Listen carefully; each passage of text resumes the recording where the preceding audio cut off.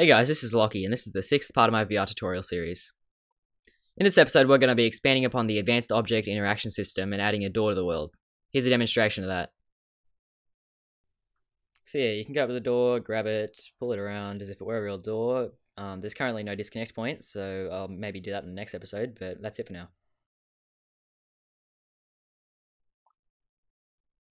Okay, so first thing we're going to do is create a new script, and this is going to be the door script. So open that up.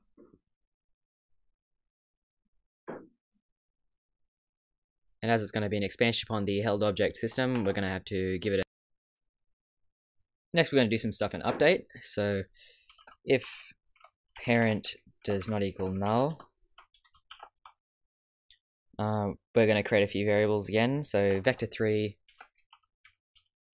target delta, which will basically just be the direction of the controller from this object. So target delta equals parent dot position minus transform dot position.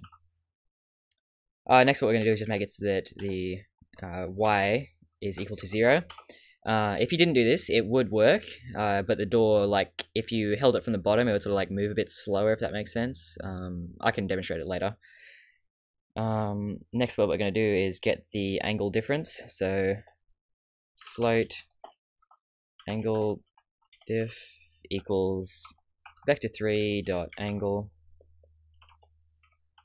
transform dot forward and target delta. So that basically just how far off we are from where we want to be facing in degrees. So vector3 cross, we're basically just going to get the cross product so that we can figure out which direction we want to be rotating in. Because we've set the target delta dot y to 0, it's only going to return y values in the cross. And basically, like, if you didn't have the cross, it would basically just rotate around in circles. We're just trying to figure out which direction it's to rotate in rather than how much it should rotate, if that makes sense. So cross equals vector3 dot cross transform dot forward target delta. Now we're going to apply all of this. So get component rigid body dot angular velocity equals cross times angle diff, and you could just leave it at that, but I found times 50f works the best. You can experiment around with that if you'd like. You can put it into a variable, but I've just found that this works the best for me. I don't really like these comments, so I'll just remove those, and I think that's it for the script.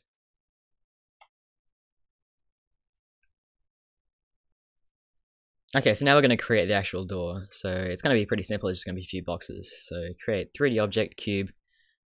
I'll just make it 2 in height. I'll just put it 0, make it 0.1 in width. And then I'll just elevate it by 1 so that it's above the ground. Now what we're going to do is we're actually going to sort of like branch the actual door from this. So I'll create an empty game object. I'll put it in 0, 1, 0. Actually, no, I'll just put it in 0. And then I'll child that to that object. I'll actually move this back 0.1 because the door is going to be actually branching from this object instead of the door, sort of. I'm not sure what you call that actually, just door frame, I guess. Then we'll actually just create the door. So 3D object cube.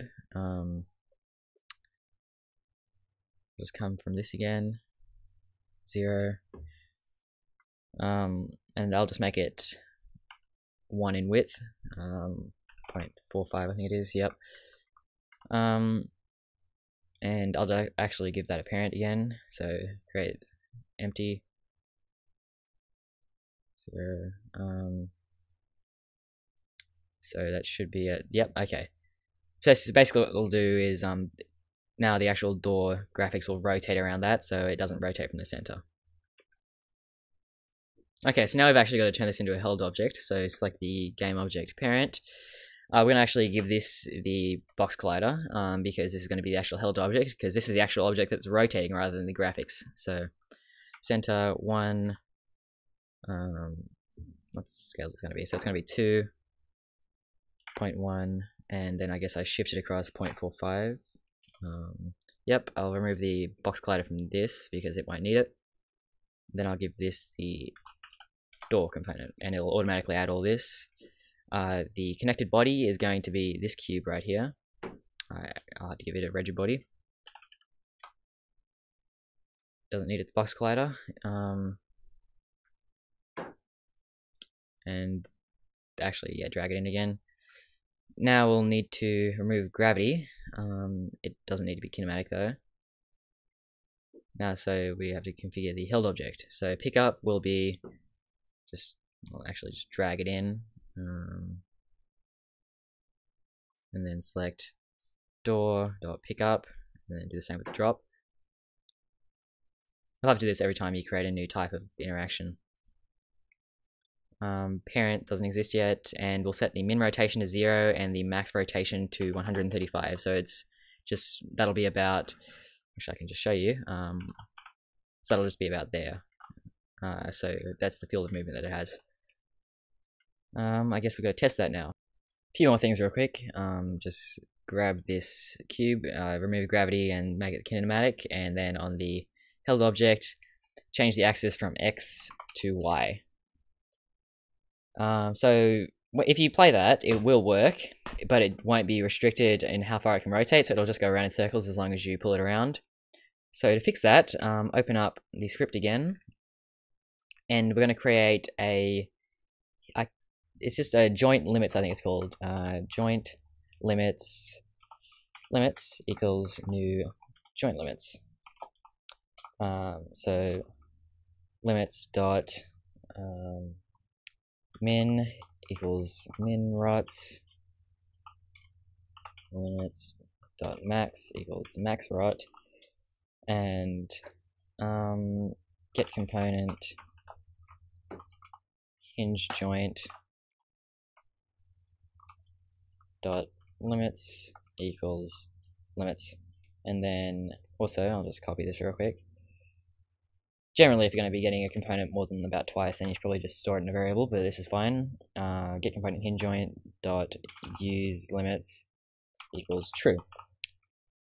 So we should be good to go. Okay, so one final thing. Select the held object and actually make it so that it drops on release, because it was a bit weird before because you had to press it again to drop it. So that's everything. Here's that now. Okay, so that's it for this tutorial. You can grab it, pull it around. But yeah, as I said in the intro, there is no disconnect point, so we'll probably do that in the next episode. But yeah, if you had any ideas for the next video, make sure to leave it in the comments.